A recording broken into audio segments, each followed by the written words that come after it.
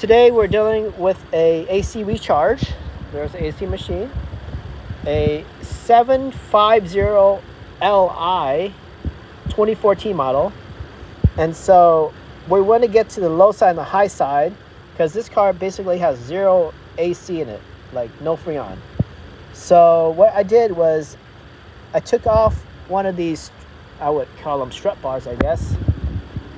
And then it comes off like this with this rubber piece in the front, one there and one right there. And back here, I use a 15 millimeter in the back.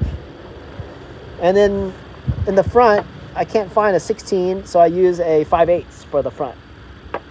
And so these are the two bolts. And then now this air tube, what I did was I just pulled it back, meaning towards the front of the car, and then I yanked it towards the rear of the car, and then it comes out. And so when I come back in, I'm going to push it into the front of the car, then I'm going to go back in, and it just has these little square tubes that just come straight out. So from this point, you can see the that low AC line, that's the low side. So that's my goal. So because I'm using a AC recovery machine, this machine, when it pumps on the high side. And so I don't need to go on the low side. But I figure that I'm going to pump, because this car has a leak, I'm going to put in a dye. So I'm going to go ahead and expose the low side so I can see it. So I'm going to put this baby down. And remember, the big opening goes in the front and the small opening goes in the rear.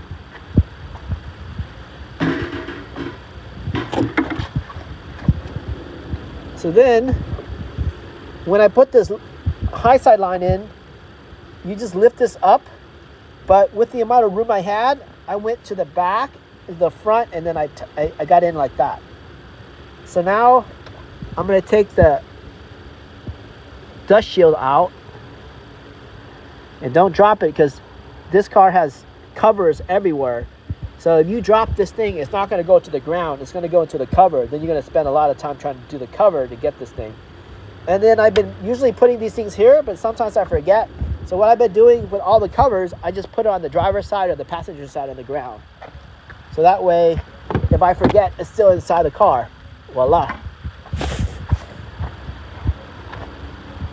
So now we're going to go ahead and connect the low side, and then we'll end this video for now and we'll continue on. But I've been pulling from the high side, and it only got me down to like 20 psi, negative 30 psi. So hopefully when I go to the low side, it's going to pull it down to 30.